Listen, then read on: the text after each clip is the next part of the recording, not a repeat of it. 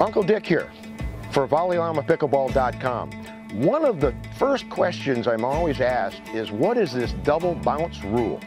Very simply put, the ball has to hit the ground twice before you can hit it in the air, which means once on the serve, it has to cross over, hit the ground, and on the return, it has to hit the ground before you can proceed to hit the ball in the air.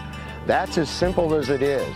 The one thing you have to remember is if you're serving, you need to stay back and wait for that ball to come back and bounce before you can hit it. So don't move in to the playing zone until you see that ball come back, move to the ball, then return it, then move up. That's one of the strategies of the sport itself. But more importantly, it's essential that you let that ball bounce twice before you can hit it in the air. And as we always say at Volleyllamapickleball.com, pickleball should be no-prob-llama.